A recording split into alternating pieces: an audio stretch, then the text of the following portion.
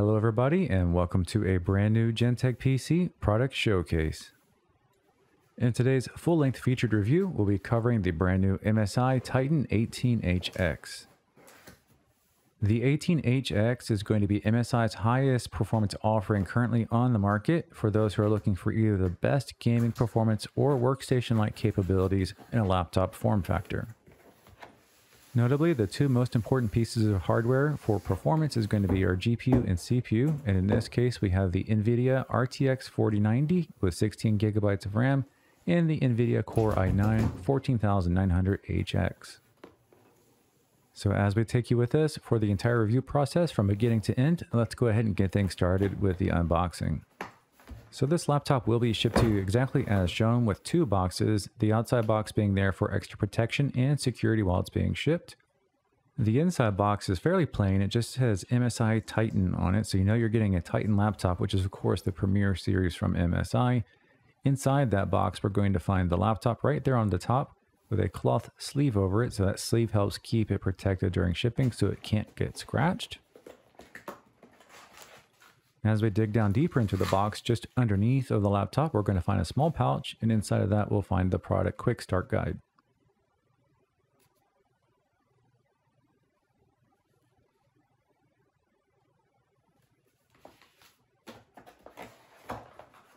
Now underneath in the first compartment, we're going to find a couple of accessories.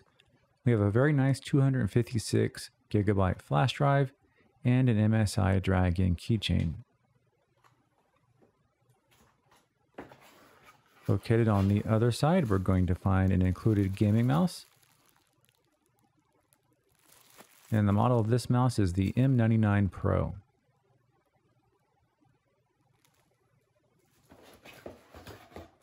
Located in the large rear compartment, this is where we're going to find the system power supply.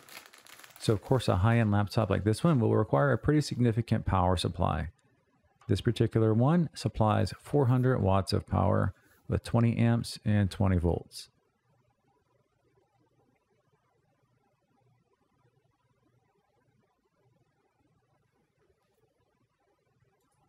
For the interface, it's using a bi-directional square connection rather than the older style round ones. And here you're going to find your power cable. This is going to be different depending on your region so that it plugs into your local power source.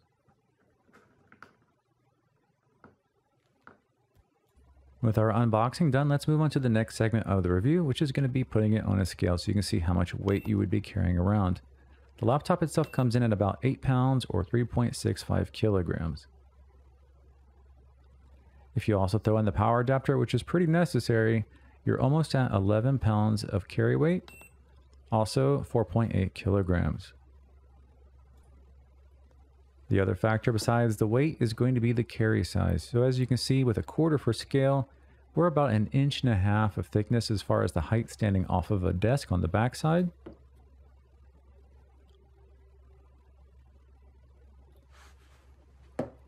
And towards the front, it's a little bit smaller, closer to 1 inch.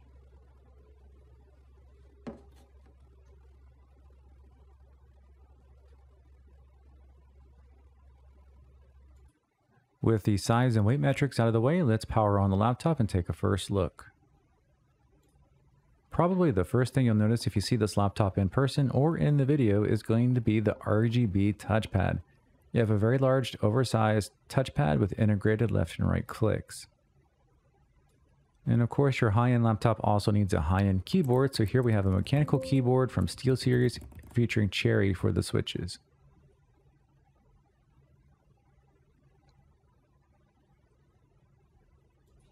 Flanking the keyboard on the left and right hand side, you'll see the perforations, and that's for the sound system. We do have an amazing 4K display here featuring the Mini LED technology, which is going to give you an incredibly bright HDR experience.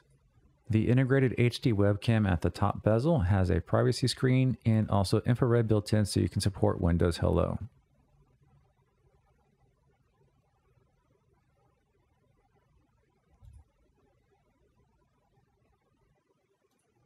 So let's go take a look at the software side of things. Now, while this laptop is very capable of being a workstation with the included hardware and how high performance it is, The aesthetic for this laptop is very much tailored towards gamers with RGB everywhere. And to control that RGB, you'll have to use MSI's software. And in that software, you're going to find tons of configuration options. One important thing to mention for all of our viewers watching this video on YouTube is that in real life, the touchpad is not showing that flashing and strobing effect. That is something created because of the shutter speed of the camera and the refresh rate of the LEDs. So in real life, it looks perfectly normal. So please enjoy a brief LED showcase.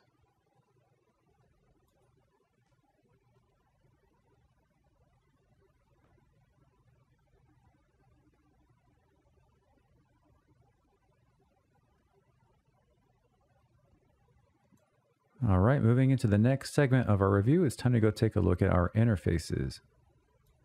Starting with the left-hand side, we have two USB Type-A ports. These are USB 3.2 Gen 2 and an SD card reader. On the back, we have our Kensington lock port. On the back side of the laptop, we have our power port for charging the laptop and running on mains power, HDMI output, and the RJ45 connection for local network connectivity. That port is by Killer and it does offer a 2.5 gigabit per second network connection speed.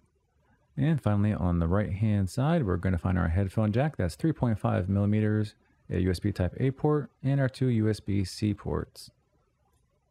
So one final look at the laptop with the lid closed just to get an idea of how it looks and how it's going to fit into a bag before we move into the next part of our review.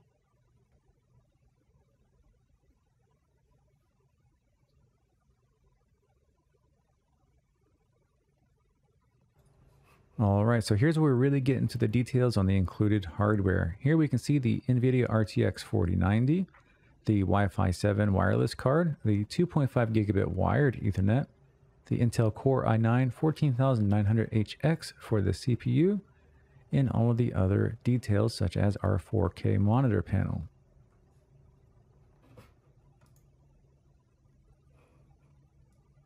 And in addition to the very high resolution and brightness, we do have a 120 Hz refresh rate on that screen.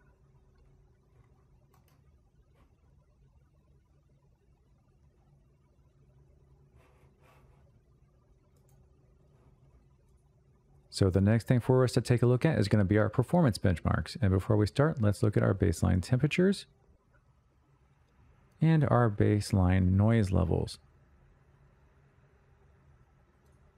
So these noise levels are recorded in a worst case scenario right next to the exhaust. Take these readings and compare them to other reviews we've done so you can see if this is quieter or louder. The other baseline reading we like to get is going to be our temperatures. So here with our infrared thermometer, we can see how hot the outside of the case is looking.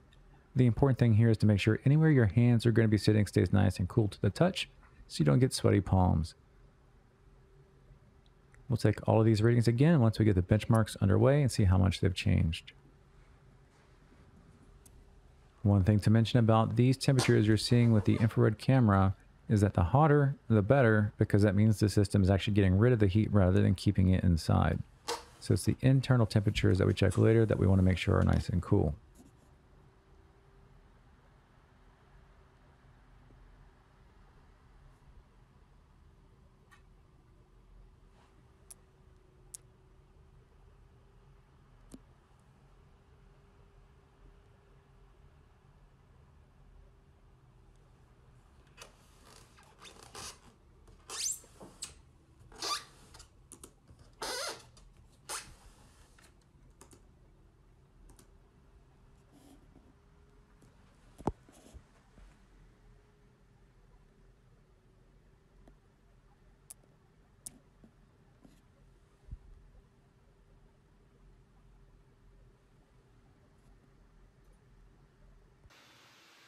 So the first benchmark we're going to run is going to be Firestrike from 3D Mark, and now that the system is under load, we'll revisit all of those measurements from earlier. We can see our fan speeds have gone up significantly due to the increased load to help keep everything nice and cool.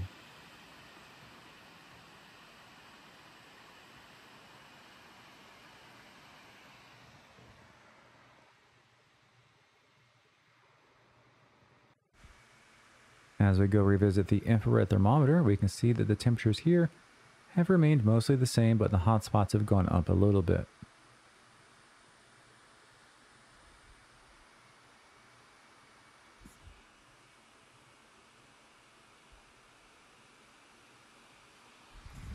Now for the jet streams coming out of the system, those are definitely hotter and they're much longer now. So you can see that the fans being run at a higher speed is forcing more hot air out, and therefore the surface of the table is heating up appropriately.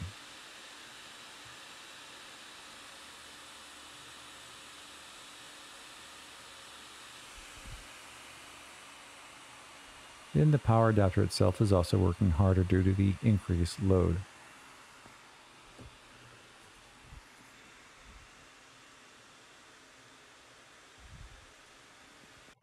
So probably the most anticipated part of a review from the product showcase is showcasing its performance scores, here with 3D Mark Firestrike at 34,667, which is an incredibly high score even for a desktop system. And so let's go take a look back at the temperatures during the benchmark and see how the cooling system handled everything. We can see that some of the cores reached 99 degrees Celsius, but most of them in the high 80s and low 90s. This seems very hot, but actually the CPU runs that hot even on desktop systems running water cooling. So with that in mind, it actually did fairly well. The CPU is designed to get that hot, and it will thermal throttle if necessary. Now for our other important piece here is going to be the GPU, and the RTX 4090 only reached 68 degrees Celsius max. So after Firestrike, 3D Mark came out with the Time Spy benchmark, which is a little bit more new, so it's going to use the hardware in a slightly different way. We have some on-screen metrics right now you can see, and we're going to check back in shortly with the final performance scores.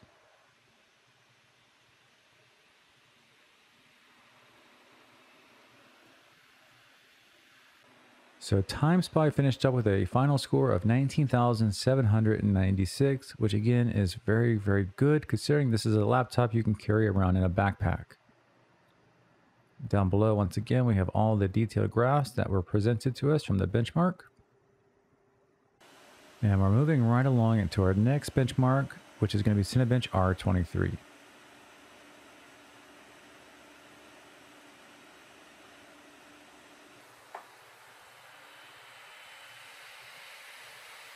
And Cinebench is going to heavily load the CPU, so here's a chance to take a look at the noise levels again with the CPU running at a maximum load.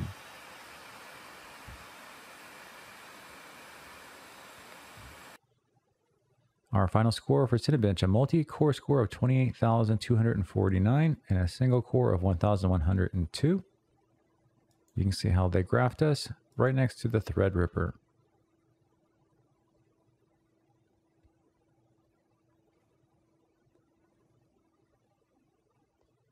With our benchmarking section done, we're going to move into our final part of the review, which is going to be the disassembly of the system. So you can see exactly what's inside, how it's put together, and how easy it is to take apart, and if there's a reason to do so, such as user upgrades. So we have a bunch of Phillips screws around the outside and middle of this bottom plate, and we'll take those off so we can open it up. So here we see all the screws that had to be removed to get the bottom panel off, and here's the first reveal of the inside of the laptop. You'll see in the bottom panel itself, it has lots of ventilation openings, and that's going to be necessary to get all that cool air in from the dual intake fans on the bottom. There's not much free space down here. We have the large battery in the middle. That's a 95 watt hour battery, 6,200 milliamp hours as far as the actual capacity. We have our subwoofers and speakers next to the battery. And just above that is where we're going to find the system RAM and our SSD slots. Now we have 3 M2 SSD slots. 2 of them are generation 4 and 1 of them is generation 5. So that means we can put in the newest and fastest generation 5 SSD in one of these slots to get the fastest speeds possible. With 4 RAM slots, you can have a maximum memory configuration of 192 gigabytes. So we'll continue to tear the system down so you can see all the components in detail and see exactly how the system comes pre-populated. As you can see, there is room to add an additional SSD from the stock configuration here. Underneath of the heat shield, this is where we're going to find the system RAM.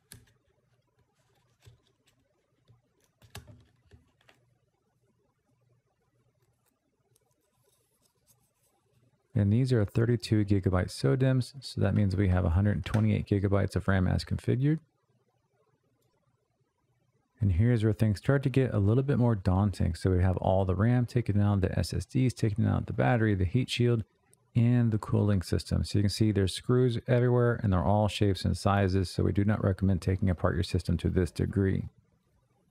Now taking a look at the underside of everything, you'll see it's a ton of copper there for heat conductivity. And also we're not using any thermal pads. There's thermal paste for almost all the components, which really helps with the cooling. We see our CPU and the GPU that we're hiding underneath there. And that's pretty much the major teardown of this system. So with our disassembly complete, that also brings us to the end of our review for today. And we hope you enjoyed our product showcase for the MSI Titan 18HX. So with the video coming to a close, there's still plenty of resources for you to go take a look at if you want to see more and learn more about this system. So check out the video description, and down there you'll find the product page link. And on that page, you'll be able to see the full system specifications and the current pricing and availability. And as always, we care about the community and we're here for you to answer any questions you might have after the video. And just go ask those questions down below in the comment section and we'll try to help you out. And please don't forget, if you ever need any one-on-one help, you can always feel free to contact us by phone or email and we'll be more than happy to assist you. So that about wraps it up. Once again, this was Gentech PC and we'll see you next time.